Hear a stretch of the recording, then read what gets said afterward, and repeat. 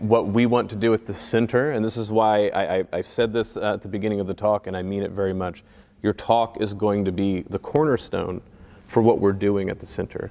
Because neither are we only, like you said, obsessed with tools, and neither are we about concepts merely.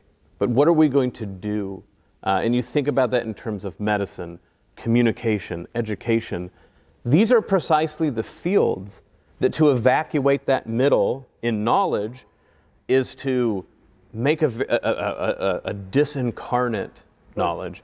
But in the same way, if we don't have a knowledge that's based on the sort of friendship necessary to learn those things, then it's going to be a bloodless, lifeless world that we teach. Right.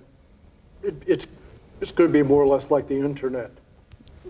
The internet come to life. It's like the thread of every late 90s sci-fi movie. Yes, and you know, social life, if it's only abstract and technical, it's basically a resume.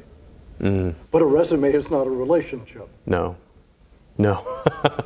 No. It's one of the last things. I mean, exactly right. We've far too long, and for right reasons, we want to have good techniques that we teach people. We want to get our concepts straight. But when we make that observation that maybe there's something missing, or that we want to, as educators, want to send our students out into the world that they're going to live in, so the health sciences here at Mercy, what is that extra thing? And we think maybe it's soft skills, or maybe it's this or that, but I really think it's the social reality that creates, the sort of friendships that would create the knowledge we're talking about, the practically wise. Because that's what you want, is the practically wise nurse, you want the practically wise radiologist. That's what you want, not just the conceptual nurse, not just the technical radiologist, the practically wise one. And that's what we have to be about. Indeed. Well, I thank you so much. I think that this is a perfect way to talk about what we're about at the Center for Human Flourishing. And like I said, it's beyond an honor and a pleasure to have you to be the first inaugural honorary fellow. And I hope people would take a chance to watch your whole talk. It truly is a cornerstone for what we're planning to do here.